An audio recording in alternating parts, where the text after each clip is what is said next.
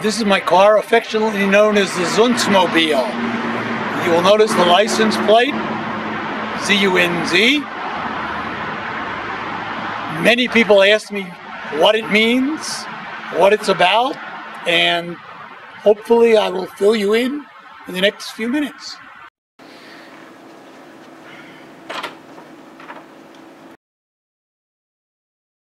My name is Rabbi Steve Glazer. I'd like to tell you about Leopold Zunz, who in my opinion was the most influential Jew of the 19th century. He lived from 1794 to 1886, quite a long life, spent almost all of it in Berlin, where for a time he worked for the Jewish community, but for a great deal of that time he was an independent scholar. He was the founder of something called the Wissenschaft des Judentums, the scientific study of Judaism. In the first decade of the 19th century, he and a number of young scholars decided to apply the knowledge that they had learned in German universities to the study of Judaism, and as such became the godfathers of the academic scholarly study of Judaism. I became first interested in Leopold Zunz in doing background work on my doctoral dissertation, which is on Hebrew Liturgical Poetry. Turns out that Zunz is the godfather of Hebrew Liturgical Poetry, as well as a number of other areas in the academic study of Judaism. I wound up originally stumbling on one particular volume of his writings, and wound up with a collection of over 100 works by and about Leopold Zunz, a collection which is going to be housed at Cornell University. That first book that I acquired is a bibliography that Zunz put together of all the extant liturgical poetry that he could find, and a number of years later I found it in a used Judaica shop. I'd like to pull it out and to show it to you closely. This is the title page of that volume, published in 1865. An interesting side note, all of Zunz's books on the title page say by Dr. Zunz, never citing his first name.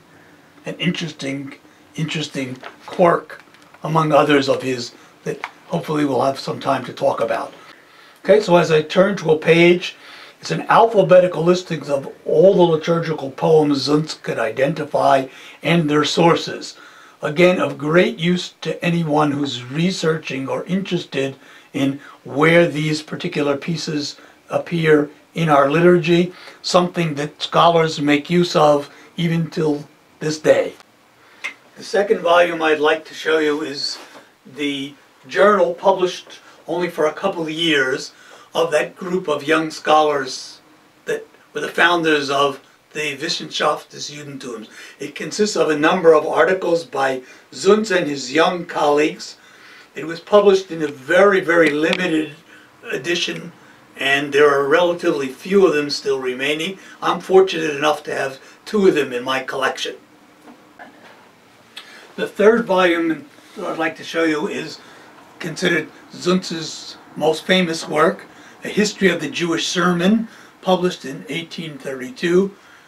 Again, it's an attempt to prove to the world at large that the Jewish scholarship existed throughout the ages, that thoughtful sermons were given on topics of the day, not just on Torah portions, for centuries and centuries and centuries, offsetting a widely held myth in Zunz's time that there was really no history of speaking within the synagogue worship service.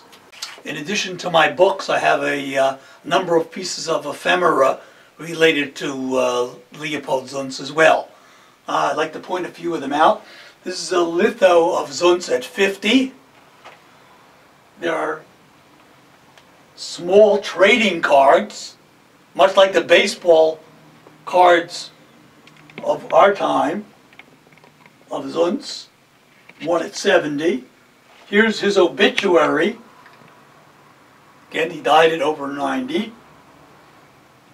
And perhaps my prized possession, a collection of 10 small letters by Zunz, all to Rabbi Abraham Berliner, who was a very well-known scholar in the 19th century. They're basically short handwritten notes signed by Zunz, with the one very notable exception of a printed thank you to everyone who sent him congratulations on his 70th birthday. And a little handwritten note. I find it particularly interesting that that many years ago he must have gotten so many congratulatory notes that he had printed thank yous in advance and just wrote little handwritten notes on all of them. We should note that Zunz was a formidable character who had quite a difficult personality. He had a very difficult time holding a permanent job, and while the community recognized his brilliance as a scholar, he finally was able to only support himself and sustain himself by a small community pension voted to him by the Jewish community of Berlin that in effect paid him to sit and write and to keep away from other people. I think my very favorite and certainly most recent acquisition is a piece that I had commissioned by a young Israeli artist named Jonathan Hadani. It's a whimsical Zunz.